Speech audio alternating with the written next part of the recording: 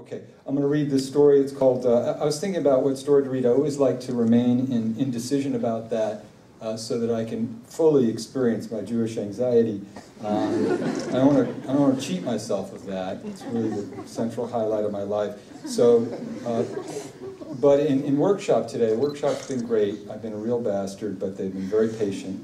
And there were just some stories that made me feel like maybe I should read this story, although I've tried to cut it down so it's not so long. It's called Shotgun Wedding. Carrie had never seen Dr. Joel Olafeder before, but he was the only one available under her medical plan, the old HMO clusterfuck. So here she was at a chintzy little family clinic in the ass end of San Diego. She felt achy and tired, as if she might have the flu, the scary kind with the special abbreviation she could never quite remember. The waiting room smelled as if someone had just burned popcorn.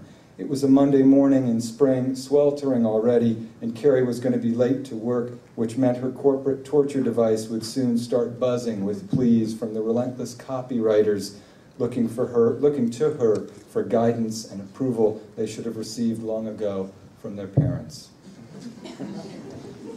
It's going to be a lot easier if we accept that occasionally the story is funny. It's totally your decision, but I just want to make that an option.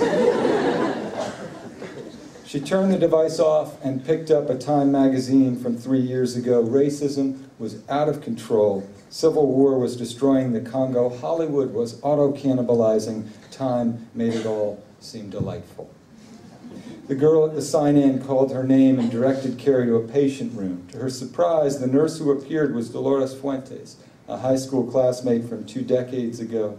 She, too, had been one of the fat girls who stood by year after year and watched the others dance. You are some cruel people. I hope you take that as a compliment. All right.